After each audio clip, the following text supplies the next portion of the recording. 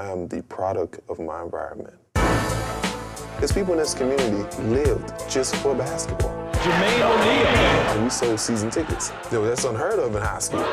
It's pretty difficult being brought up in some areas I was brought up in. That's okay. I'm gonna use basketball as a tool to get out of this area. Somebody had to write a story on what a person should make, and experience all these different things, going through the pain, the anger, and the suffering that I've had.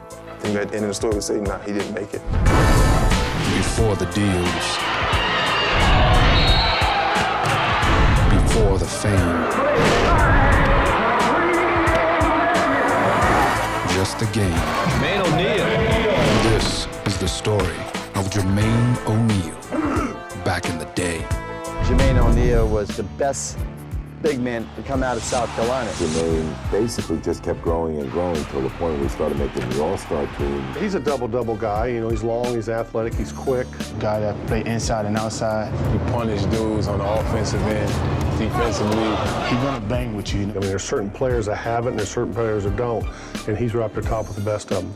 If sports is all about statistics, Jermaine is loaded with them. 1996 McDonald's All-American, drafted right out of high school, and of course, a 5-time NBA All-Star. Jermaine O'Neal is the man, but what about the boy inside the man? On October 13th, 1978, Angela Jones gave birth to Jermaine O'Neal in Columbia, South Carolina. Jermaine's father left before he was born. He had to overcome not having his real dad in his life. That was a battle for him. He saw some sides of the streets. He saw what the street life was like. Amidst the gorgeous backdrop of the South, Columbia, South Carolina is not without its share of many of American city problems. I grew up in Columbia. There's some good things, and there are some bad things. You're always gonna have, you're gonna have certain violence. You know, obviously you gotta be educated to really be successful in life, and when I was, the area that I grew up in, there wasn't a whole lot of that. Not a lot of opportunities, great opportunities for the blacks. Well, that's things from, as I said, we lost our culture. We had babies having babies. It was either, you have a really good upbringing, with your family, or you was in the streets. We had 15-year-olds trying to raise kids. Parenting skills were lost. Very few that were getting the good upbringing in the area that I grew up in. And now those kids have turned to violence, to gangs.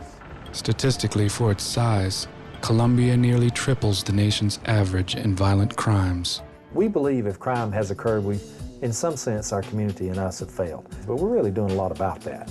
This community embraces the understanding that sports really helps mold good citizens. Statistics show that boys raised without fathers have a higher rate of violent crime.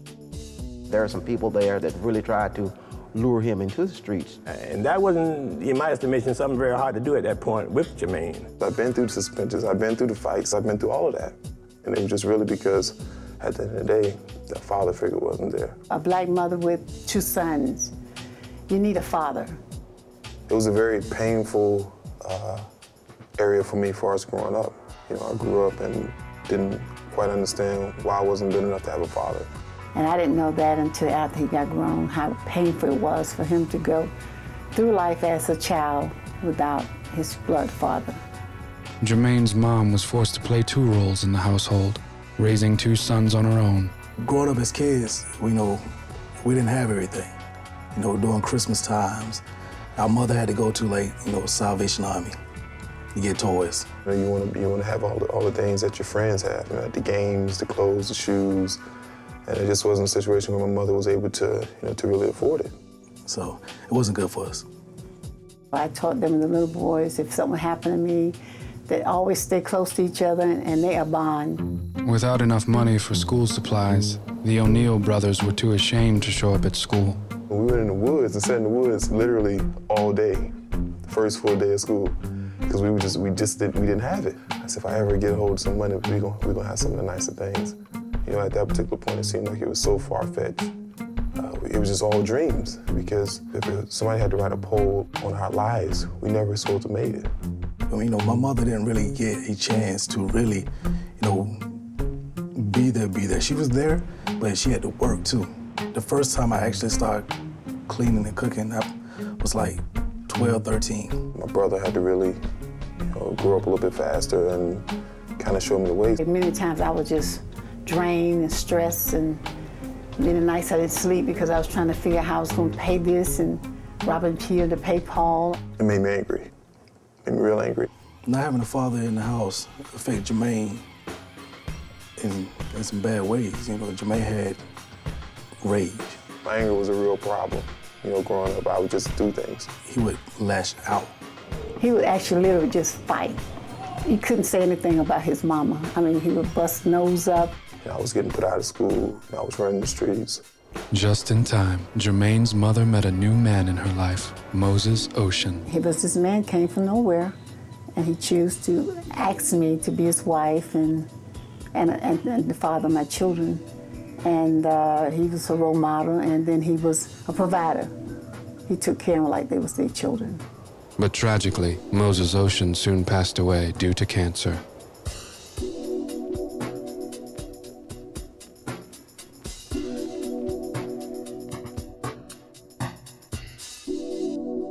After experiencing the loss of another father, Jermaine would have to shift his focus to something he could control. Next up, Jermaine makes a bold statement. And he said, "Hey, Glimp, I'm gonna be the best player you ever had."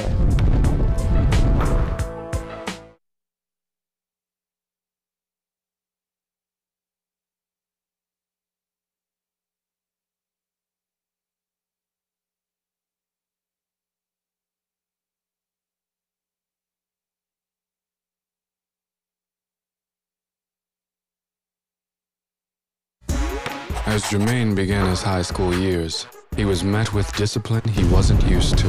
I had a goal to make these kids better citizens, productive citizens. In our high school, we had people he didn't allow to play basketball because they didn't want to be the right way, and they had more talent than the guys that were playing. We were the epitome of being a gentleman. We were a class act. And he does a great job with these players. They have so much respect and love for him. We never got technical fouls.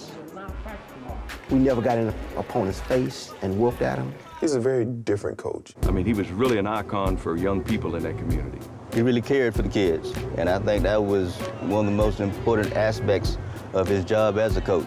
I knew first and foremost that he cared more about me as a person than he did as a player. He was a third parent or second parent, as it may be, to some of these kids as well. They develop a father and son relationship. In the beginning, it was love-hate. You know what I'm saying? He had high expectations for him. Just because you were an outstanding basketball player didn't mean you could come in and ignore his rules. You know, my pants wasn't up on my waist. I had an earring. I had everything that he didn't like. He followed them in the classroom. He made them bring him their report cards. He made them bring their interims. I want everybody to school tomorrow. We're not practice tomorrow. If you broke one of his rules, you were gone. Statistically, boys without fathers drop out of school 3 times the rate of their peers. But Jermaine was determined not to be a statistic, but to be a star. He told me, he said, when I get to Eau Claire, I'm gonna be a star. And I told him, me being his brother, I told him he wouldn't, because we had too many stars at Eau Claire. As I was getting to my car, he came up and he said, "Hey, Glimp, I'm gonna play for you, and I'm gonna be the best player to ever play for you." So I said, "What do you call me?" He said, "I said, hey, Glimp." And he just kind of looked at me like, you know. I said, "Well, young man, to you, my name is Coach Glimp or Mr. Glimp. Now, if you can't refer to me in either way, you don't have to speak to me at all." And that was a learning experience for him.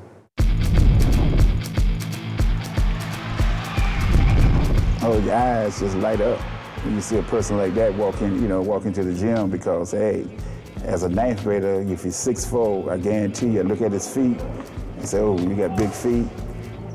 You're gonna be a good 6'9". Coach Louis Dreer, he was really the pioneer of Jermaine O'Neal, because I wasn't very good in basketball. I couldn't really get my footwork down and my drop steps and everything. I used to make him dance a lot. I used to make him, I said, "Hey, if you're gonna be a player, you gotta be able to move and be able to be smooth on the court."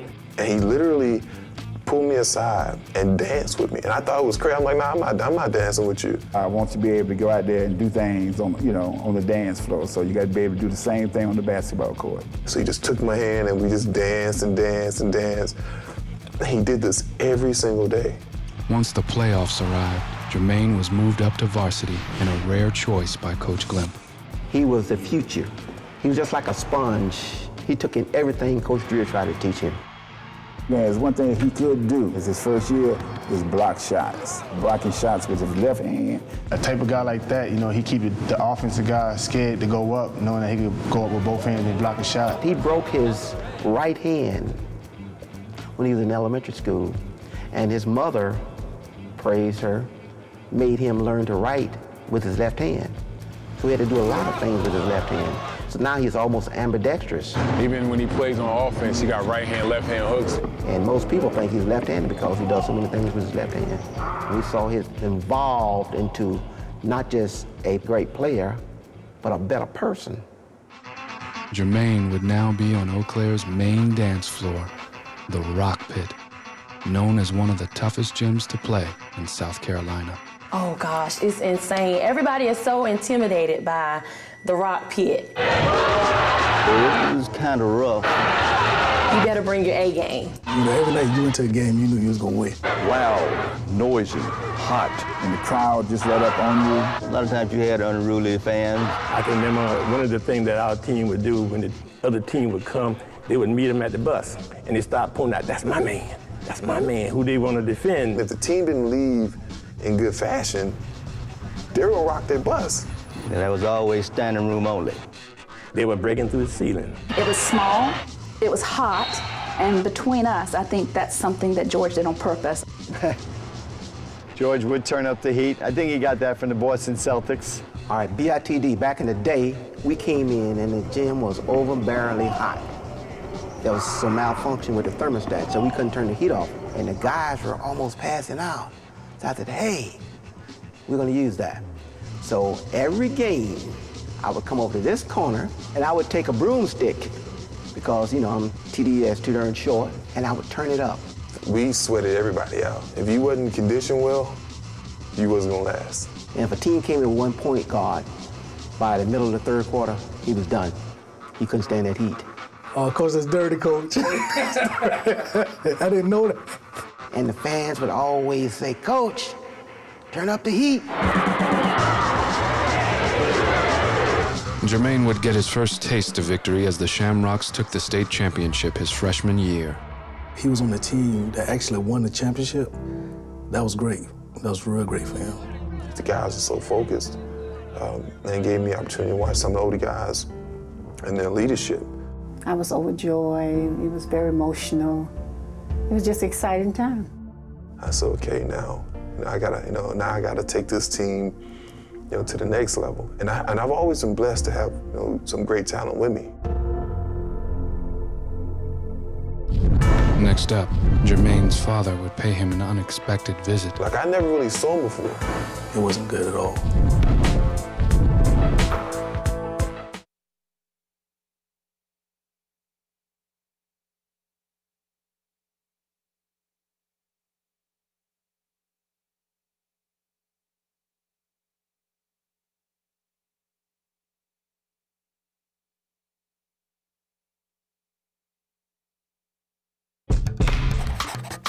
When we started school, his 10th grade year, yeah, we could see it because he had really, really taken his game to another level.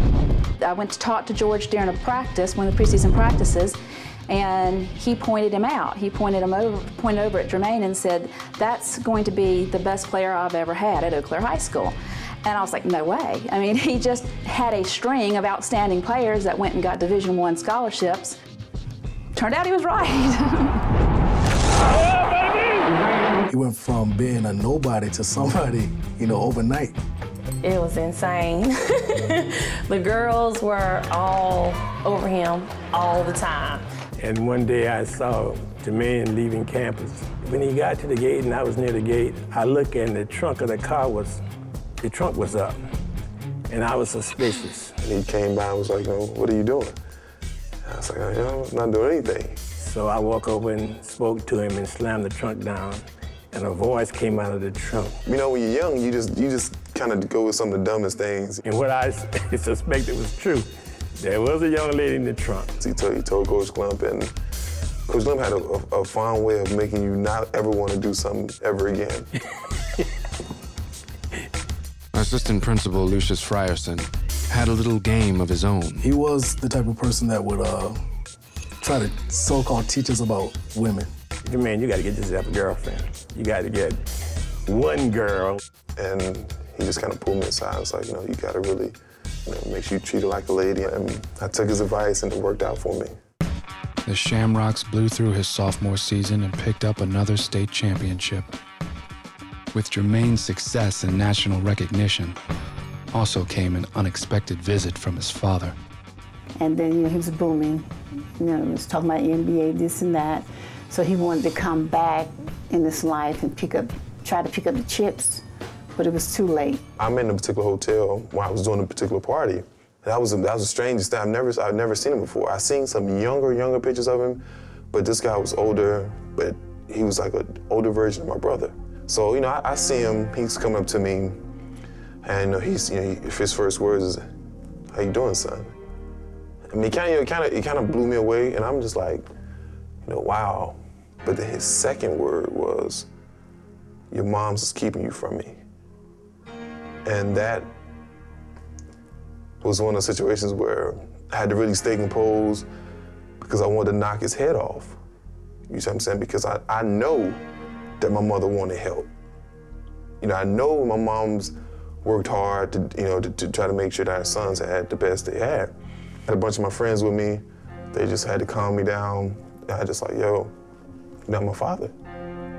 Because like I said, a father is a guy that's there for his family, that's there to raise his kids, teach them right or wrong. You know, that's a father. The molding of a boy into becoming a man in this case was a three-part process built on bringing peace where anger once reigned. Jermaine is like a son to me, and he knows that. But I have a lot of sons in this world, but he's one of them. Junior year, going into my senior year, I was up for an award. I said, you get a suit and put on your suit and tie. Both of them looked at me and they looked down. I said, what's wrong? Didn't have a suit. But just to show you what people are and how people are in this community, I got on the phone and I made a call to a guy named Perry Dozier. Perry's 6'10". Coach Glump brought him and introduced me to him, and he said he just needs a suit. And so I went in my closet and I laid down about 5 suits on my couch, and I told him, I said, he has 5 suits, he has 5 dress shirts, and 5 pair of shoes. Pick one. And I just had the toughest time picking because all of them was nice. And I've never really, I've never owned a suit, so I thought all of them were nice. And he picked all 5 of them. So, and I couldn't say no to him. Jermaine never forgot that. He never forgot that. Those suits would get plenty of wear as Jermaine racked up his high school accolades. SC Player of the Year, Mr. Basketball, South Carolina, USA Today All-USA Basketball Team, All-State First Team. When the game is on the line, who will get that big rebound, who will make the big shot, who will take the big shot, not just make it, but have the courage to take it. Well, this was Jermaine. Eau Claire was getting such a reputation, they had to hold Jermaine's junior state championship game at the Carolina Coliseum. Second half, I just reeled. I might have reeled off like 20 straight points. Three-peat. Eau Claire wins, 86-49.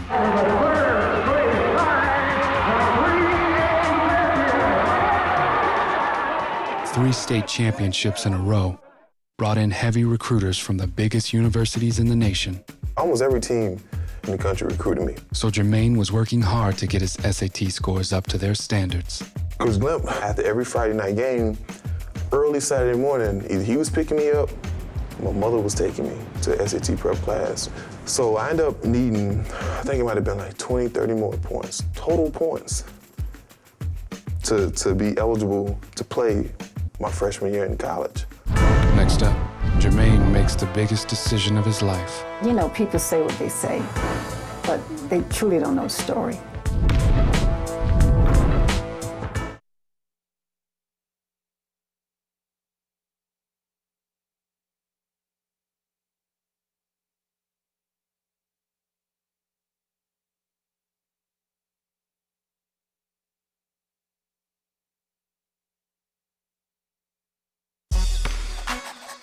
When Jermaine hit his senior year, he was staking his name in the Eau Claire history books with an all-time high, 397 blocks in 4 years. He was also invited to play in the prestigious McDonald's All-American game. Jermaine O'Neal. When Jermaine went to the 12th grade, of course, expectations were so high and great that we won the last 3 years. What it would be like if we do it for the 4th time. But Eau Claire would lose in the playoffs in a 2-point upset. SH, stuff happens. That's not the word I want to use. That's how it is in basketball. Some nights you have it and other nights you don't. That particular night, we just didn't have it. Cry like a baby. You have the thrill of victory, the agony of defeat. There's very few people that comes out of high school that say they only lost once in their high school career in the state playoffs. You grow up when you are down and have to come back up. Jermaine's time to get back up came soon as he prepared for his final SAT test. You know, I've been taking this particular test at one particular site the previous 2 times. All of a sudden, I get to the site, and they say, "Oh, you're not registered here." You know, so I'm like, you know, I'm kind of thrown for a loop. So we go to another site, which is maybe 5-10 minutes down the road. But I get there, they say, "No, not here either." So we try the 3rd site. Not here. Turns out, in a mix-up, Jermaine's school had him scheduled at a site nearly 20 miles away. Those would be 30 points Jermaine would never score, as that was the last possible date to take the test. It was a hard thing to swallow, but I truthfully believe everything in my life to this day that's happened to me has really just been able to teach me about how I should absorb the blows, how I should be able to get up, you know, be knocked down, get up, dust myself off, and keep going. To look at my mom's situation, he knew that he had to make something happen. You know, I got my brother, I got my mother, I got my grandmother, I got Coach Glenn, I got so many people that's really dependent on me to really keep going and keep striving for the best. As we had an expression, you had to man up. And that's the reason why I made my decision to go pro out of high school. And I knew all along that I can go from anywhere between 10th and 17th. This is my life right here. I got 17 chances to accomplish a lifelong dream. Jermaine O'Neal became the youngest NBA draft pick ever at 18 years and 1 month old when the Portland Trail Blazers picked him at number 17. I can't even describe the feeling because, you know, like I said, I've been through so much. His mom cried, I think he cried, and everybody was just so happy for him. You know, if somebody had to write a story on whether a person should make it and experience all these different things, go through all these different things, then at the end of the story would say, nah, he didn't make it. But Jermaine did make it. And after 4 years, mostly spent on the bench with Portland, he finally got his opportunity to shine with the Indiana Pacers. Statistically, boys without fathers drop out of school 3 times the rate of their peers, have a higher rate of violent crime, have a higher rate of unemployment. But Jermaine would not be a statistic. Jermaine O'Neal beat the odds. I've lived this life. You know what I'm saying? I know what you have to do to be successful. I can use my story at any point, you know, to tell another kid that I'm mentor, I'll go on to tell a group of kids that, you know, you do have a chance. Jermaine O'Neal as a person, outstanding. Wonderful. Respectful. Generous. Humble. Competitive. Awesome. A man. That's the story of Jermaine O'Neal. Classic, class, majestic.